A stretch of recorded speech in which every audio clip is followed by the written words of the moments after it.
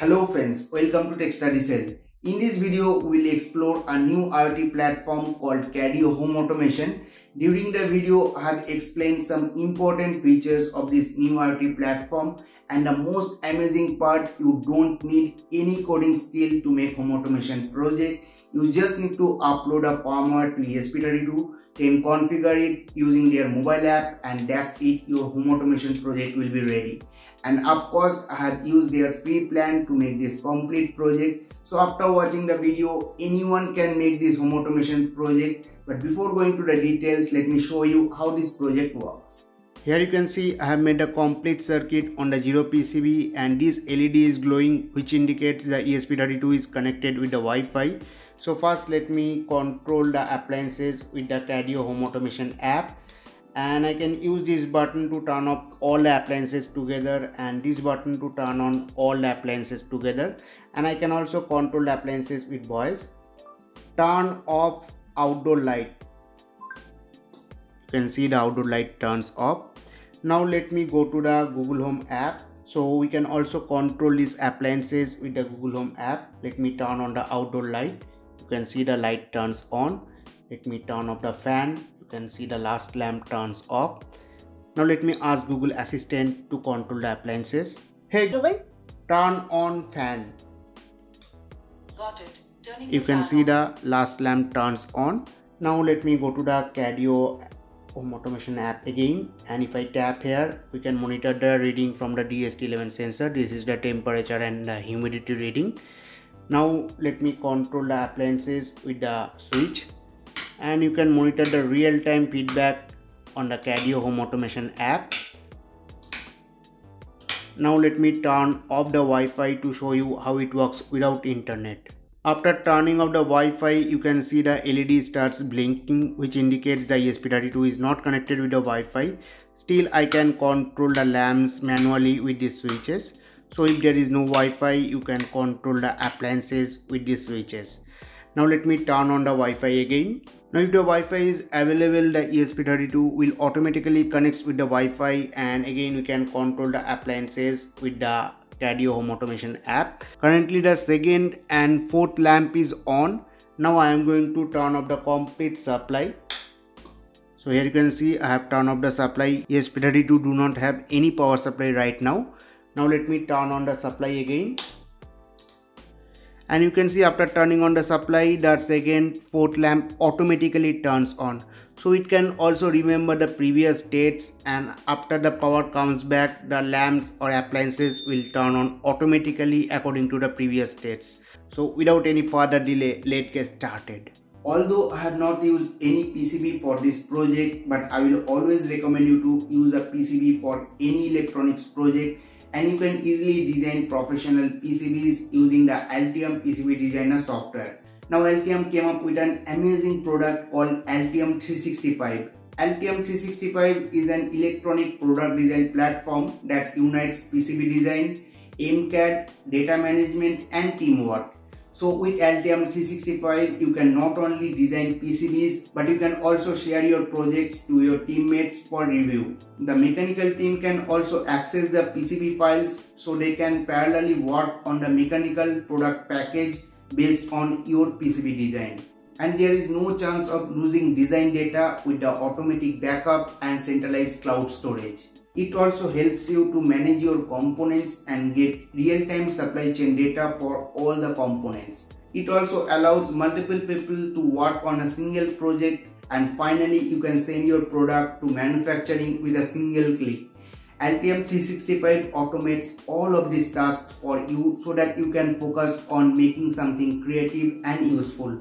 And now you can download the free trial version of the Altium PCB Designer software from the video description. To make this home automation project, you just need a ESP32 relay module and a DHT11 sensor, and after that you have to connect all these components as per the circuit diagram. The circuit is very simple. Here I have given the 5V DC supply, and this DHT sensor is connected with the RX2, which is GPIO 16. So I will recommend you to prepare a chart for this platform. For DHT11, I will use GPIO 16, which is RX2. Now the first relay is connected with the GPIO 23. Here you can see this is the first relay, and the first switch is connected with the GPIO 13.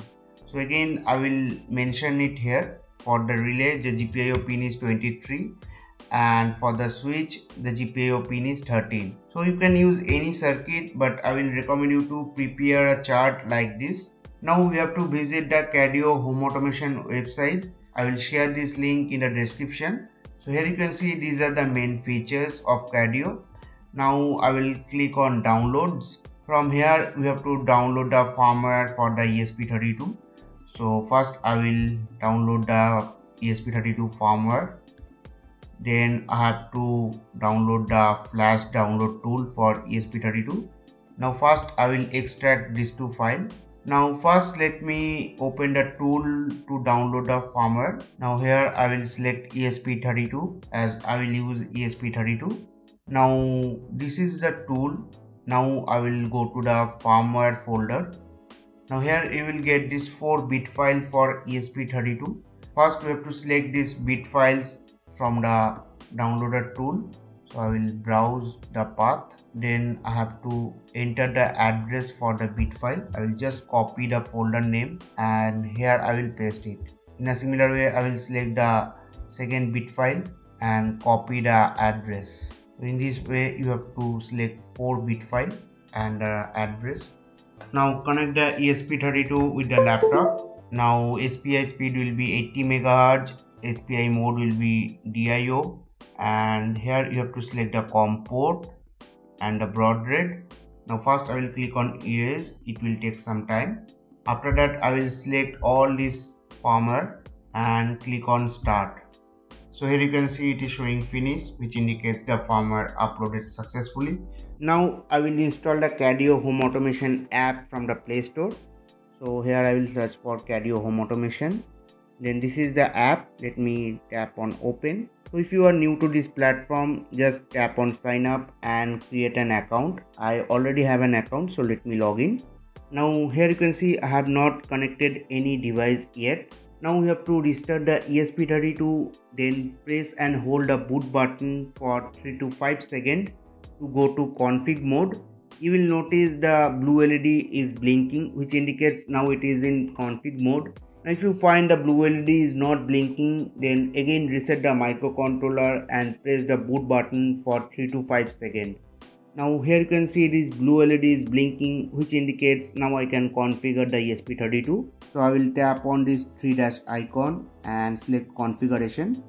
Now first you have to turn off the mobile data and connect the hotspot created by the ESP32.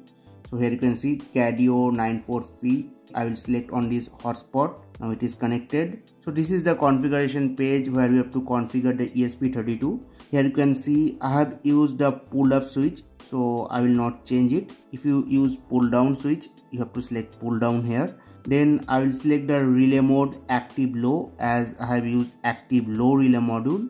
Then here you can see by default 0, which is boot button, is used as a config button. I will not change it. Now in the Wi-Fi LED GPIO, I will select GPIO 15. Here you can see I have connected this LED and the mode will be active high. For the config LED, they have used this inbuilt blue LED, which GPIO is 2, and again I will select the mode active high. Now we have to map the GPIO pins for the relay and sensor. First I will select the DHT, and I have used GPIO 16, which is RX2 for the DHT sensor. Then I will select the type on off for the relay. Here I have used 4 relay, so let me select on off 4 times. Then I will refer the chart which I have already prepared for the relays and switch GPIO.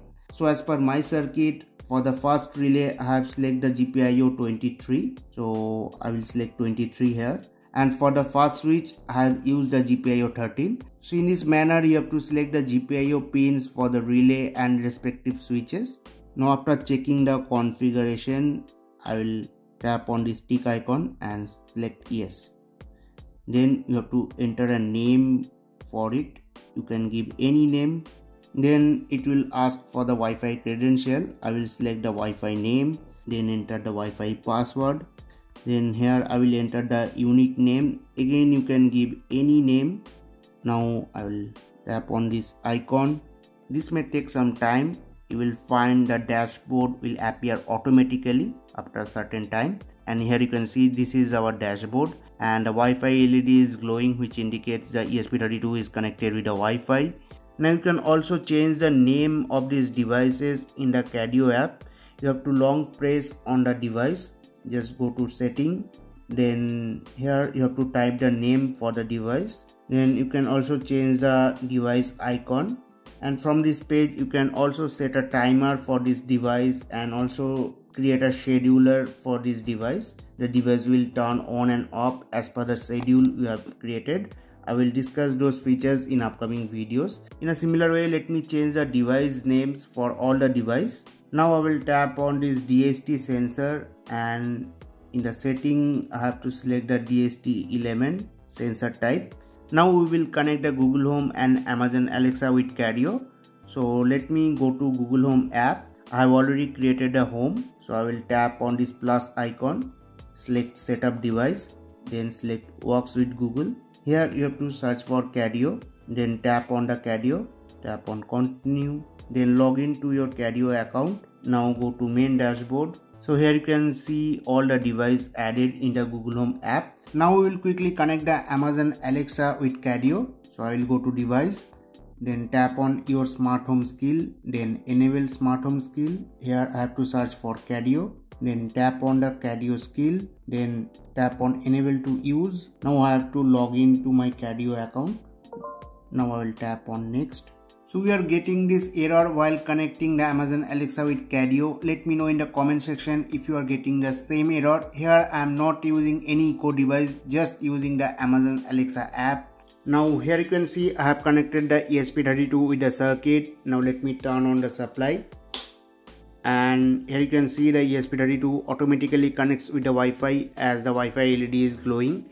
So now let me control the appliances with the Cadio app and can easily control all the appliances. Now let me use the manual switch, and we can monitor the real-time feedback on the Cadio app. Now as I said, I am using the free trial version. So here you can see trial is written on each device. So here you can see under the trial version you can control the appliances up to 500 hours. After that you have to upload the firmware again to ESP32 and configure the ESP32 again. Then you can able to control the appliances for next 500 hours. So this is one major limitation in their free trial version. But if you purchase their permanent license, then you can able to control the appliances without any limitation. So let me know in the comment section what do you think about this home automation platform, and if you find this video helpful, then please hit the like button and share it with your friends. Don't forget to subscribe for more such videos. Thank you for watching. Have a great day.